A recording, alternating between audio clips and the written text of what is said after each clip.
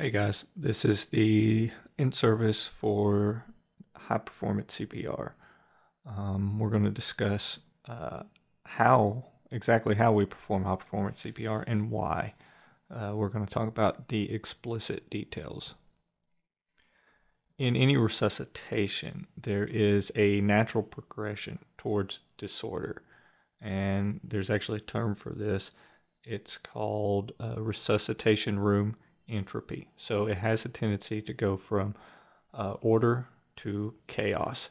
And our goal is to prevent that from happening with good communication, which means we use closed loop communication, which you should remember from your previous training on Medic CE on resuscitation communications. A lot of what we're going to discuss, someone's already done. So it's not something that we are building from the ground up. However, we're using other people's processes for increasing out of hospital survival from cardiac arrest, and we're extrapolating those into our system. And I like this quote from Mickey Eisenberg. He says, "Success is a process, not an endpoint. Systems that are successful hardwire the fundamentals of the improvement process into their operational framework and organizational culture." The Resuscitation Academy has this mantra that everyone in VF survives. And it's something that I would also like us to think about adopting as well. And we probably should. We talk a lot about cardiac arrest survival being pointless, or actually focusing on cardiac arrest survival being pointless, but this graphic shows you exactly what a 30% survival rate looks like. So if we had this many people in cardiac arrest each year, the ones in red demonstrate how many of those would survive.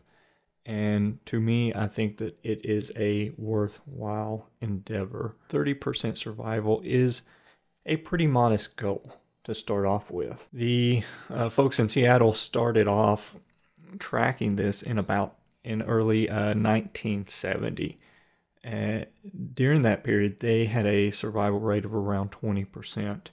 Fast forward to 2016, they have a survival rate of nearly 60%. So they tripled their survival rate from witnessed VF arrest. We just began the tracking process, and hopefully, since they have already told us how to do this, hopefully we can do it a little bit quicker by learning from their mistakes and their trials. Something that I really want you to pay attention to on this graph is that you can see the blue shaded areas. There's a pretty dramatic increase in survival during that time period. There's two periods in which that occurred. The first one was when they implemented telephone CPR, and actually we're working with our communication center to improve this process as well. But around 2010, you see another increase, and that was when they implemented high performance CPR, which is what we're talking about today. So we're going to measure and improve, and that is our goal.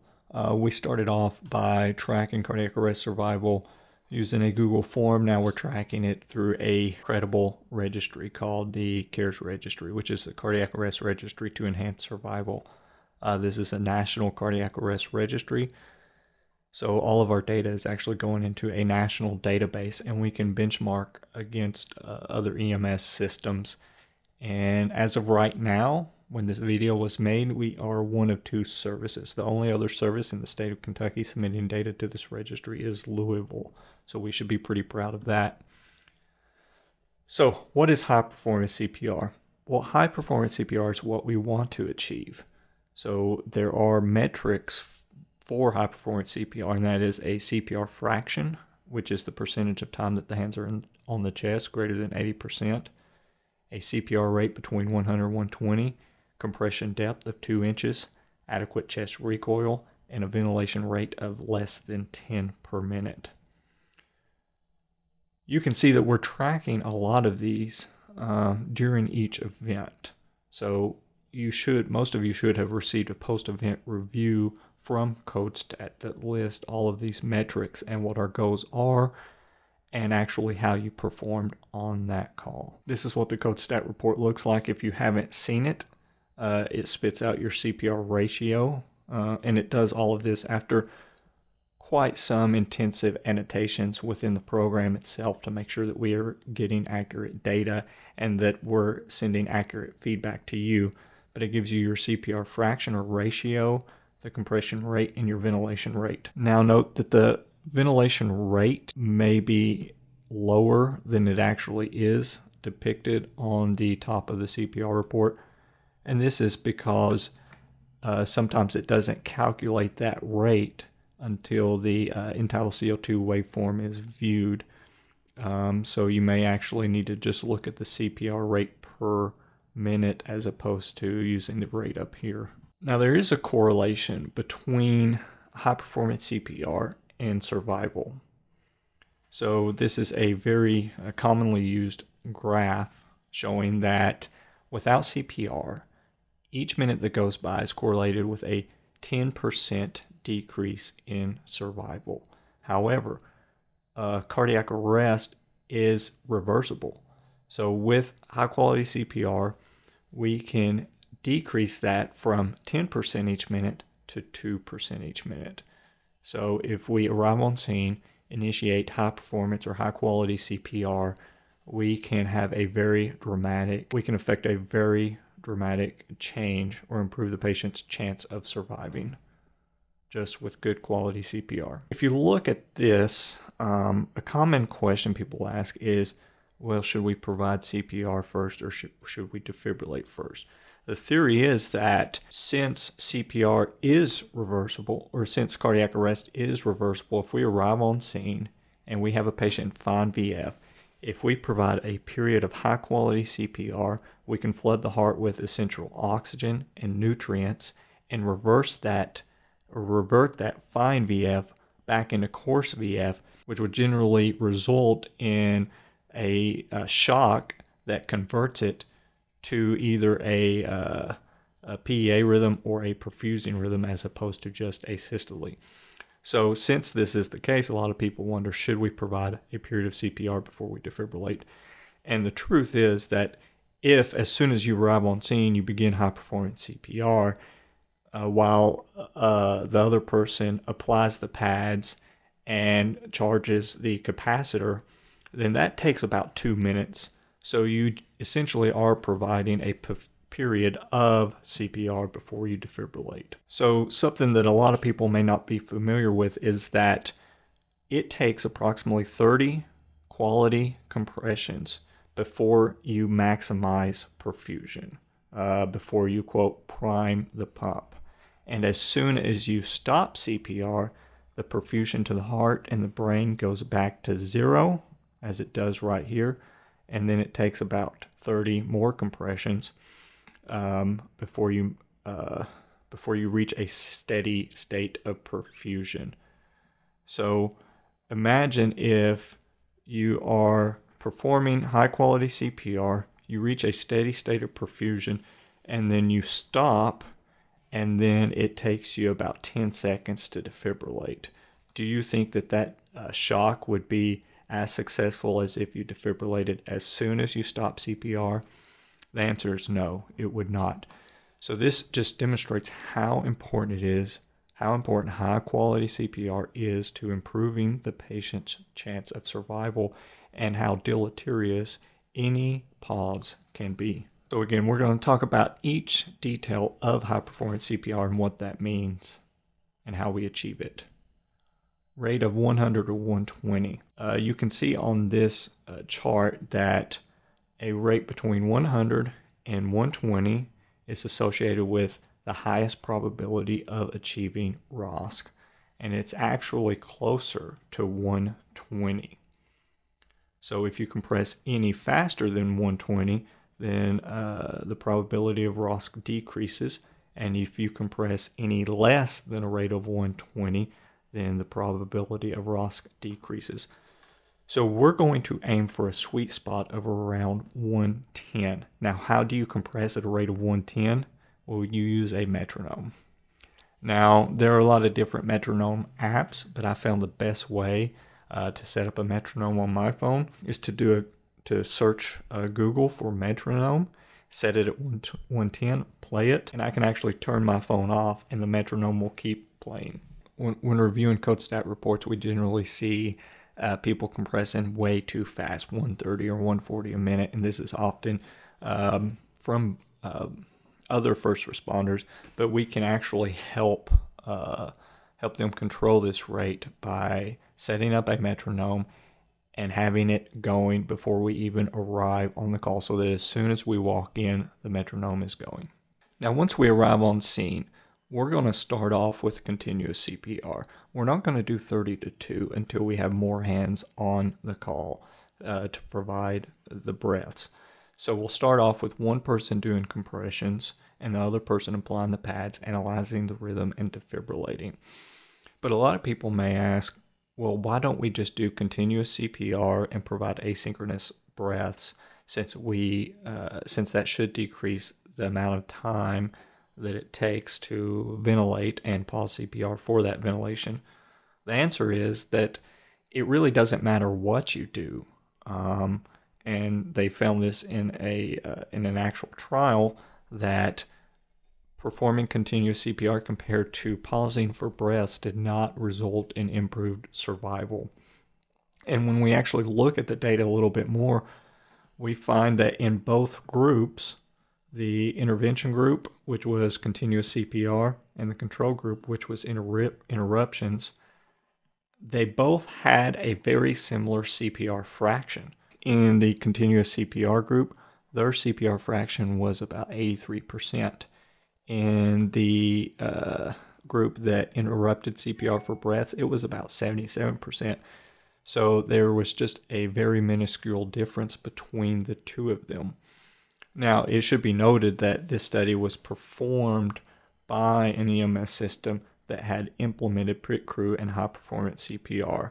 So they were very skilled at resuscitation. So their breaths were probably kept very short and they were right back on the chest. Now, we want a CPR fraction greater than 80%. Ideally, we want it to get up to 90, and then it sort of plateaus. So the national standard is a percentage of time on the performing CPR greater than 80%. Our internal goal is 90%. I believe we can get there, and we have quite a few teams that have done that. We want a depth of 2 to 2.4 inches. There's no really good way to measure this without a feedback device, and even those have some problems. The best way to do it is probably using a CPR feedback mannequin and actually get the feel for what 2 to 2.4 inches is. We also want adequate recoil. What that means is that you actually bring the palm of your hand off of the chest. Historically, we've been taught that we don't want to lift the palm of our hand off of the chest. This is no longer the case.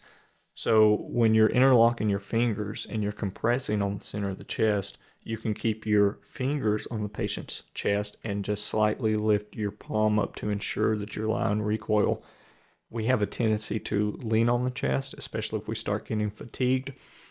And we want everyone on the team, everyone that's in the resuscitation, to actually monitor CPR quality and ensure that is not happening, and provide feedback to the person performing CPR. Our next high-performance CPR metric is to avoid hyperventilation. This is generally a major issue. People generally squeeze the bag too hard and too fast, but I have to say from reviewing code stat reports that this isn't really the case here. Everyone is generally ventilating the patient between 8 to 10 times a minute, sometimes a little faster, sometimes a little slower. This can be very difficult to do, and what I recommend is that if you're not performing 30 to 2, if the patient has an advanced airway and you're providing asynchronous ventilation, what you want to do is squeeze the bag about once every 10th to 12th compression, and that will help you prevent hyperventilating the patient. Hyperventilation is deadly. You can do everything right. You can perform the best CPR, defibrillate, give pressors, do all of the things you're supposed to do. but if you hyperventilate the patient, they will not survive. This was proven in a study where they noted that paramedics average a ventilation rate of 30 plus or minus around 3 a minute. They even try to do repeat training with these paramedics. They send them back out on the street, and they still average that. The range was anywhere from 15 to 49. So the average duration of the breath was 1 plus or minus 0.07 seconds. And if you imagine each breath takes at least 1 second, that's a whole lot of pauses. And that's a whole lot of time that the bag is actually being squeezed and the intrathoracic pressure is being increased, thereby decreasing venous return. No patient that they tracked survived when they ventilated the patient at a rate of around 30 per minute. There was also another study in pigs where they compared the ventilation rate and they looked at how many pigs survived. When the ventilation rate was 12, 6 out of 7 pigs survived. When it was 20, 1 out of 7 survived, and when it was 30, 1 out of 7 survived. So survival is directly tied to how fast you squeeze the bag. One of our other goals is to keep our pre-shock pause less than 10 seconds. What does this mean? That means that as soon as you stop compressing the chest, once you bring your hands off of the chest, we want to defibrillate the patient as soon as possible. We want the shock to be delivered in a nutrient and oxygenated and ATP-rich environment. This is how we increase the chance of successfully defibrillating the patient. How do we do this? Well, we really do this with good communication. So the person on the monitor is actually going to have to coordinate with the person performing CPR to coordinate this shock. And something that we're going to start doing, and some people are already doing this, is as soon as you're ready to defibrillate, you have them continue CPR while you charge the monitor. So at about 1:45 seconds in, you charge the monitor, you tap them on the hands, you say pause CPR, they hover their hands over the patient's chest, you defibrillate, tap their hands again, and have them start CPR immediately. So when should we put the Lucas on?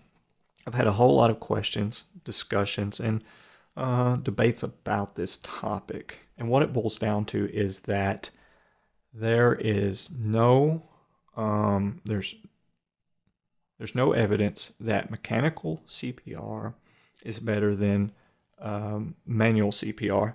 In fact, there's evidence that pit crew CPR results in higher survival rates than even scripted mechanical CPR implementation. There are a lot of different reasons for this. Some think that one reason is that mechanical CPR is too consistent. So this was a clinical pilot study of different hand positions during manual chest compressions, and they monitored end-tidal CO2 and how that correlated with the different hand positions. What they found was that when you compress the internipple line where we're towed to, 10 patients had the highest end-tidal CO2. However, when you compress 2 centimeters below that, 7 patients had the highest end-tidal CO2. So compressing the left ventricle, there may actually be anatomical differences from patient to patient. Sometimes when you compress the internipple line right in the center of the chest, you may actually be compressing the aorta and not compressing over the left ventricle. Now, I'm not arguing or telling you that you should change how you perform CPR or where you perform CPR. Rather, I'm just simply stating that mechanical CPR, if it's in the wrong place, right in the internipple line, it's going to compress that 100% of the time, almost all of the time, unless it shifts, which it occasionally does. But when you're performing manual CPR, you're not as likely to be as consistent. So you're generally going to move your hands around a little bit in different places. Additionally, what we found is that we tend to interrupt compressions longer than we think we do when we're trying to place mechanical CPR. And we generally do this early in the arrest during the sweet spot, during the sweet period, where if we perform high quality CPR and defibrillate the patient, we're most likely to obtain ROSC. Now, why would we interrupt CPR during that period that is most essential for obtaining return of spontaneous circulation? It doesn't make much sense to me. So high performance CPR is what we want to achieve. We know what high performance CPR is, but how do we do that? Logistically, it's very difficult, but it can be done, and we're going to do it.